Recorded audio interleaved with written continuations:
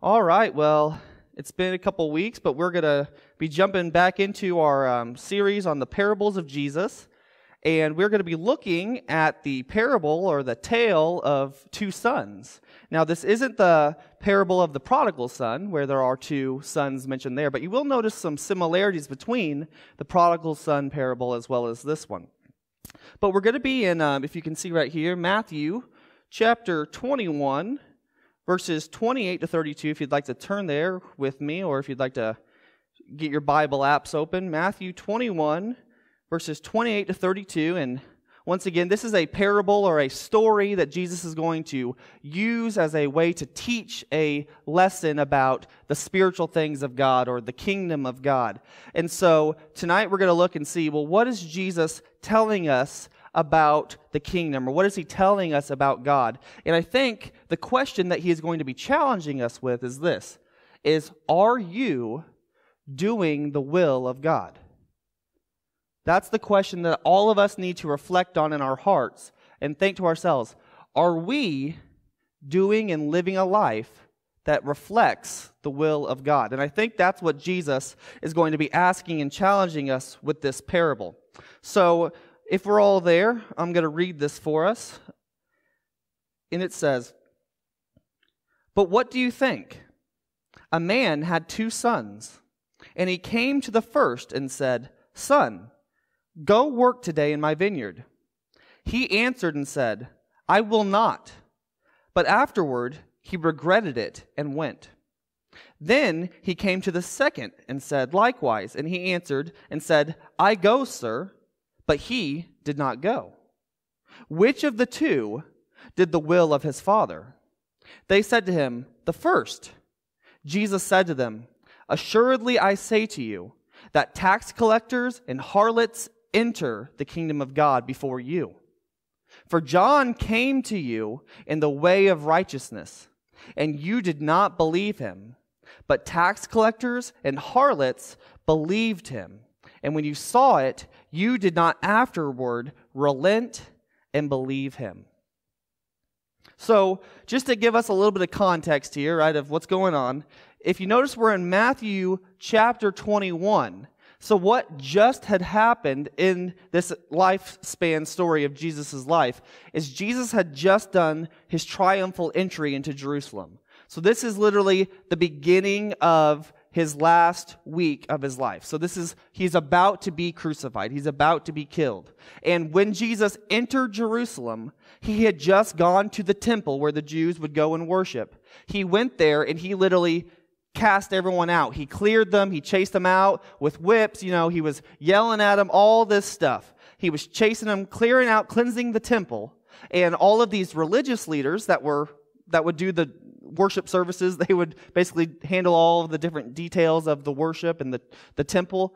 They see basically Jesus doing all this. And so what they do is they come to Jesus now, who's in Jerusalem for the last week of his life. And they basically say this. They say, "On whose authority are you doing this stuff? Who gives you the right, basically, to come to the temple of the Jews, to clear out these things, to call us in our sin, basically? Who gives you this right? Whose authority are you under?"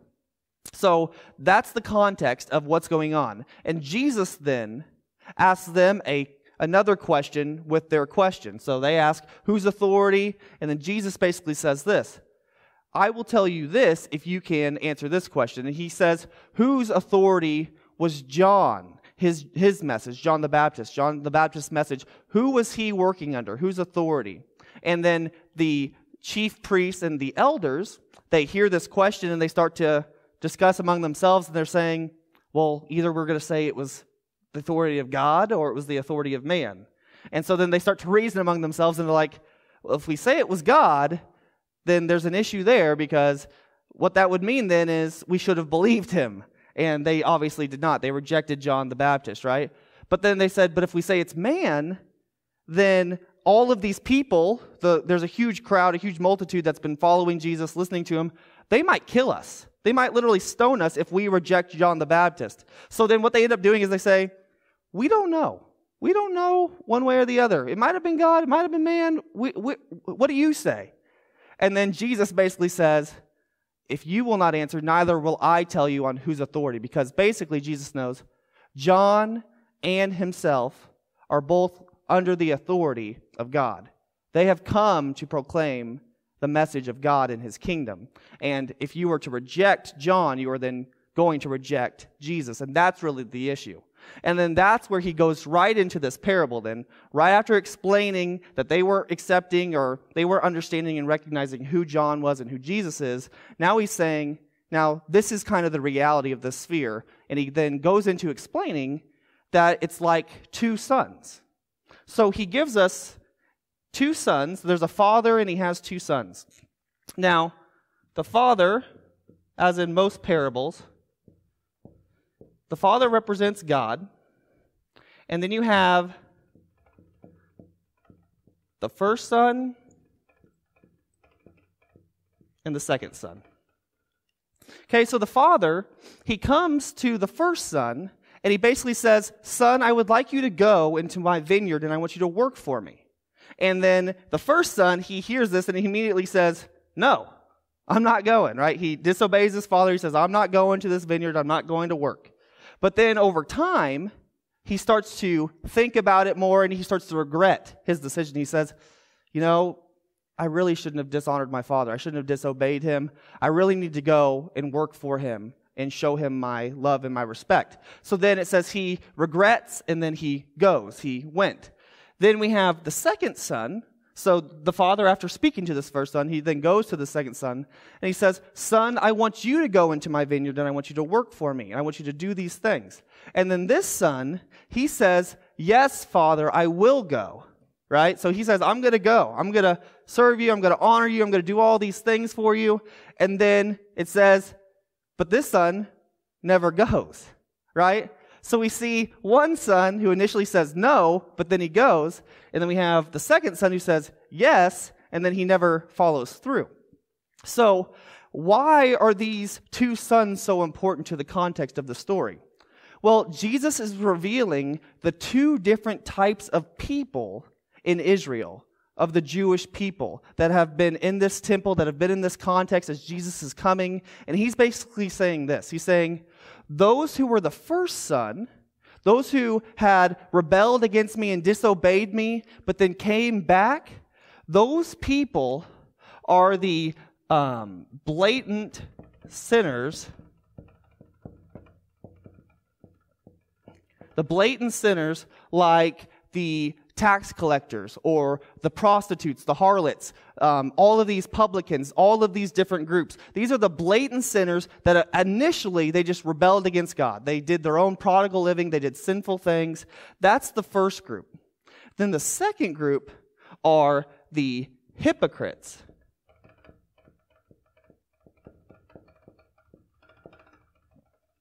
So we have the first group, which is like the tax collectors, the harlots, that they had rejected God, but then whenever John the Baptist came on the scene and started to preach a gospel or a message of repentance, a baptism of repentance, then these people started to hear this, and then they start to follow and hear Jesus, and they're receiving this. They are starting to turn from their sins, and they're actually seeking after God.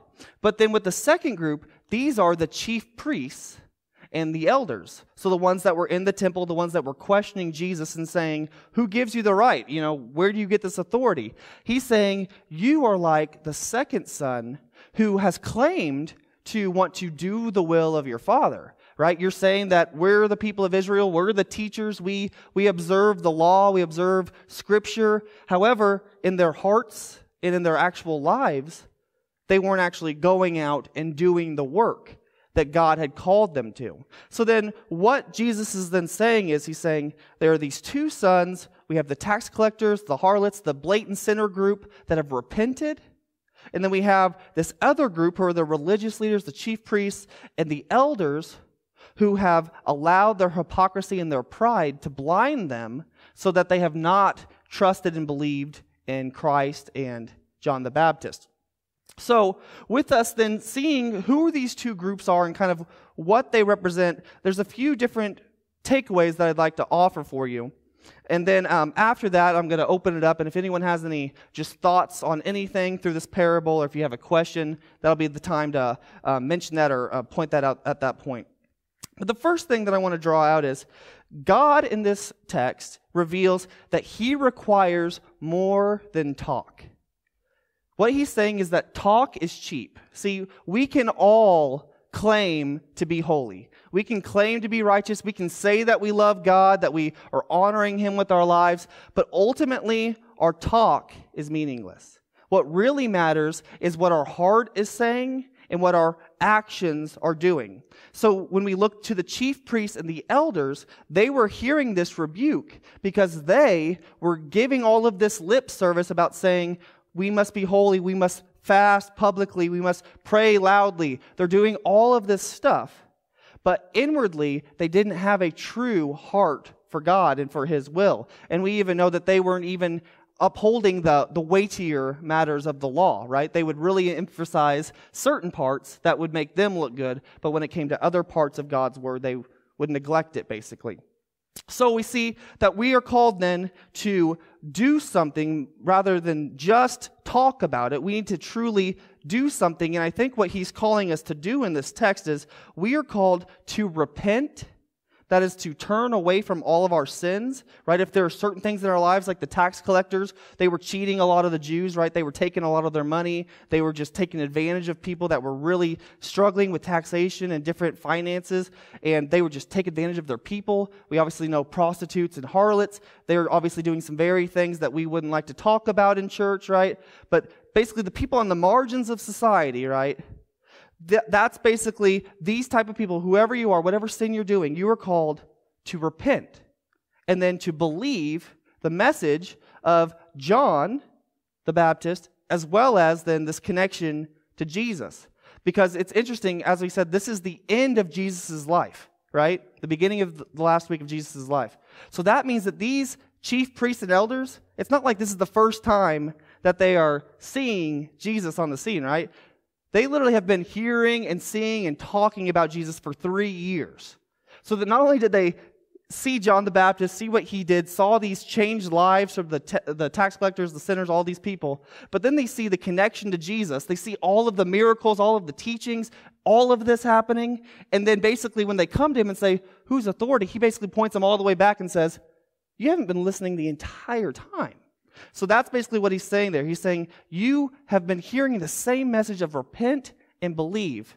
And it's interesting too, because Jesus and John, every single time they have started their mission, their ministry, if you notice, it always starts with, it says that they preached repentance. So that's very important. Every single time that they started their preaching, it was always a preaching of repentance. So we see then our hearts must be changed, but as we see then also a change of heart must result in a changed life. And that's what we see then in this parable, because we see that it describes what the two sons do, right? It's a reflection of what their heart is, but the one son, the first son, it says that he regretted, right? Inwardly, internally, he was having this regret. And so it led then to an action of him going, right? Back to work in the vineyard. However, with the second one, we then have, they say yes, but then there was no inward regret. There was no change of heart. So therefore, their actions then went the opposite direction. So we then, I think, are called to say, are we doing the will of our Father in heaven? And I think then we must assess, well, what does the Bible say, right? To look, are we doing the will of God? We must say, well, what does Scripture say? And I think that's just one thing to notice. I can honestly say that all of us will know you are not doing the will of God if you are not in the Word of God. Okay? So if we want to ask this question, right, am I doing the will of God? I can answer it first off right now. If you are not in the Word of God, meaning if you are not reading Scripture regularly, if you are not taking in what it teaches, if you are not applying it, I can tell you right now, the answer is no. You are not in the will of God if you are not in the Word of God. However, so we hear that, but then Jesus, in Matthew 6:33, he says this. When it comes to how do we live our lives, how do we do the will of God, he says, we must first seek the kingdom of God and His righteousness. So what that means is this. how we can know if we are living in the will of God is we must think, is my whole mindset always looking towards the kingdom first? Am I thinking about how does this work when it comes to honoring God and honoring His kingdom that is in our hearts and also will come and consummate at some time in the future? How am I living a life? Does it reflect someone who is seeking first the kingdom of God? And then it ties in that same verse, and His righteousness. So I think that you can then say, I know that I'm seeking the kingdom first if my life is living a righteous, chaste life that is consistent with the Sermon on the Mount, because that's where Matthew 6:33 is, right? He had just been giving a lot of information about how you live a moral life that honors God. He's saying that what you do is you seek this kingdom, seek it first, make that the primary thought in your mind, and then live this righteous life. And then you will know that you are living in the will of God. But once again, this requires us then to do more than talk, right? Because you can't just talk about the kingdom of God. You have to really let it set in your heart and let it flow out through your actions. So then this is my question then for this point is, are you seeking God's kingdom, or are you building a tiny kingdom for yourself? The choices, the actions, the thoughts that you have on a day-to-day basis, are you so concerned about your own life and making your own money and getting what you want, or are you thinking to myself, I want God's kingdom? And I think that's a very important question that we need to ask. So are you seeking God's kingdom, or are we building tiny kingdoms for ourselves? So the next thing that I want to draw out is God's grace is available to all of us. I think in this parable, Jesus is showing that God loves us and He is offering us grace and mercy. Even though we are sinners, right? He is saying God's grace is for you. And that's what reminds us of how Jesus ate, He drank with the tax collectors, with the harlots, those on the margins of society, right? Jesus was regularly fellowshipping and befriending these sinners. So we see this is an invitation for anyone, no matter how bad your sin has ever been, no matter what your past may look like. We are reminded that God's grace is greater than our sin. And I think that's what Romans 5:20 points out, right? It says where sin abounds, what grace abounds more, right? So no matter how bad you've maybe messed up, no matter maybe there's some deep, dark thoughts or secrets you have in your life and you're thinking, no one would ever really love me or forgive me if they knew what I had thought or how I had done. Jesus is basically saying here, don't buy into that lie. He's saying God's grace is for even the worst sinner. All you must do is receive that grace. You must accept it and receive it. So we recognize that we need the grace, and then we accept it. Also, I think that though the emphasis we see here is the grace that is extended to the first son, right? Because the first son is the one who did the will of his father. I think that we see that there is clearly grace for both sons in this text. See, when we look to the different sons, we notice both of them were invited, right? Didn't the father ask both sons? He wanted both of them to participate. See, we see that, I believe, in the text. And then also when Jesus then makes the shift and applies it to them, He basically says that this one goes in front of you. He doesn't say that you can't get in or that you aren't going to get in. He just makes the point of this one who has done this is going to get into the kingdom. So then I think what He's doing is He's challenging those religious leaders at that point, just like He's challenging all of us, is basically say, don't let this message fall on deaf ears. When you hear and see and receive this grace, take advantage of it. Take hold of it. Recognize God's grace for your life and then move forward with it. So we see then, I think, there is grace, there's an invitation for every single person here. If you're here right now, there is grace that is offered to you, no matter where you've been, whether you're the hypocrite, whether you're the blatant sinner, right? There is grace that is offered to you. And this leads me to then the third and final point, takeaway is, you cannot obtain the kingdom of God without faith and repentance. See, these many religious leaders here, many of them missed the kingdom of God. Majority of Israel ended up rejecting Christ and rejecting John's message, and they ended up going to hell. That's the reality. It's either you have the kingdom of God or you have the kingdom of darkness. There's not an option C here. So what this, I think, reminds us then is titles don't really matter. We can get so caught up with our social statuses and think, right, this person, they're really highly respected, they're really intelligent, or they have a big house. God isn't concerned with that. God's kingdom is bigger than all of that, right? He doesn't care about these little tiny kingdoms. It's ultimately about where our heart is, and are we truly demonstrating our faith, and do we have a repentant heart? See, it doesn't matter that I have the title lead minister, or that we have elders here, or a deacon, or that doesn't matter. You can have lead ministers that are not going to the kingdom of heaven. You can have elders, deacons that are not going to the kingdom of heaven. You have to ensure that you have faith in Christ and you have repented and turned from your sin. Because as we looked at these religious leaders, they looked to their own righteousness. They thought they were the best in society, therefore they were good. But as we see here, that's not how it works. It's not your righteousness, it's Christ's righteousness. But because of their pride, because they continued to look inward, they failed to see John and Jesus for who they were. They were blinded by their pride. So we see then the first son is the one who enters the kingdom. The second son has a decision to make. And I think then the question for us is this: which son are you? Everyone here is one of these two sons. You're either the person who is blatantly living in sin and is in need and is repented and turned to Christ, or you're that person who is living the hypocritical life. You may be like the things of God. You may even call yourself a Christian. You might be coming to church, but you haven't truly placed your faith in Christ and turned from your sins. So the question is, which son are you? And I pray that all of us would be like the first son, who whenever we recognize that we have fallen short, we recognize our need for the Savior, that we would do what Jesus calls us to do. Believe. Trust in Christ, turn from our sin, and follow Him then in obedience, that we seek the kingdom of God, and then we know that we are obeying and doing the will of God. So, with that being said, does anyone have some thoughts, comments, questions? I want to open it up now, and just if you do have a thought, please make sure you have the microphone with the light green.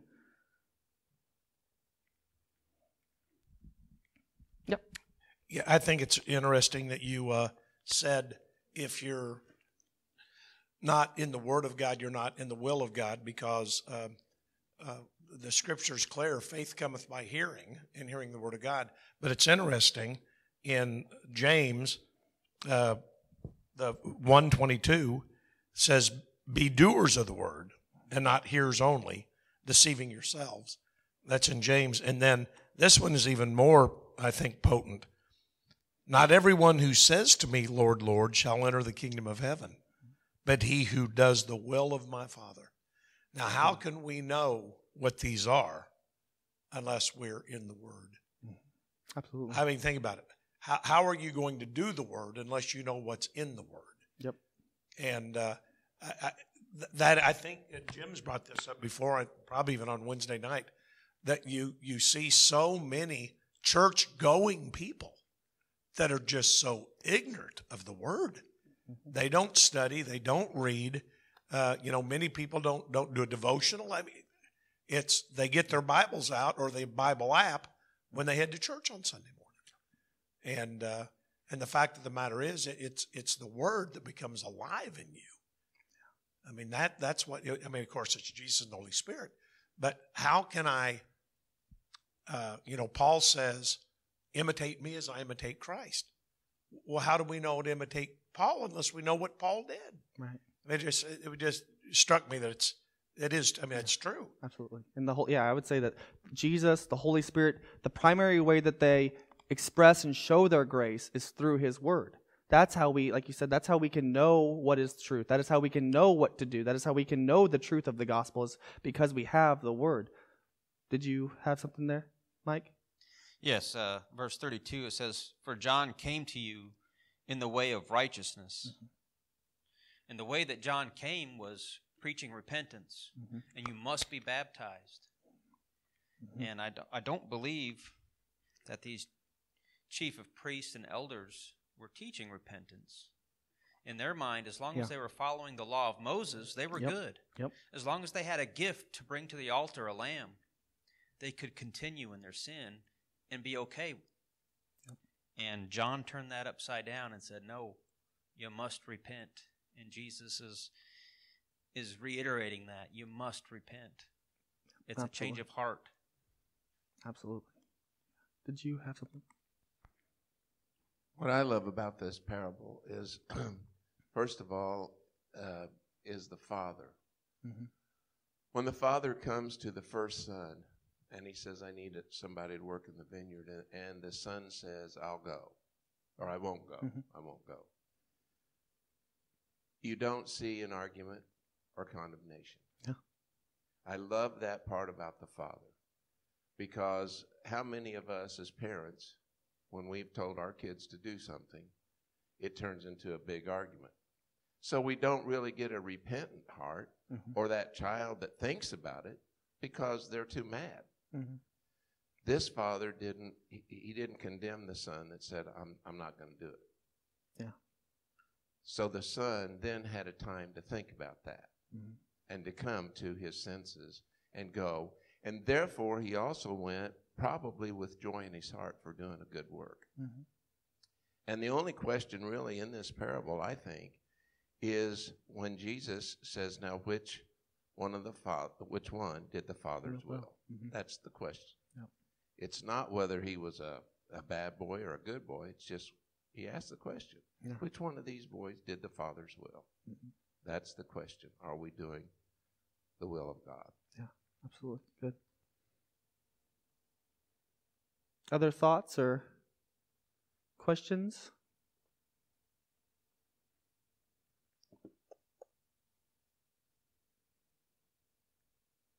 No?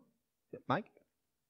There's a element here where Jesus says, that these people that you look at as sinners, that they're going to enter the kingdom of heaven before you. And that's so true, not only of them, but today. Oftentimes you look at a person and you know their past, and you think what an awful person that is, and how can they possibly go into heaven? But Jesus is saying here, again, with that repentance, that it's possible. These people that you're looking down your nose at, they're not high in society, but they're going to heaven. Yeah. Absolutely. Yeah. You have the most prominent, well-spoken preacher in the world that doesn't have a repentant heart compared to the worst, dirtiest prostitute that had trusted in Christ. The prostitute is the one going to heaven, not the successful preacher or pastor. And that's what Jesus is basically saying here. And I think this is what was so shocking to them whenever they hear that, because once again, we think so outwardly sometimes, but ultimately it's, do you have that heart that seeks after Christ and turns from that sin? Yeah.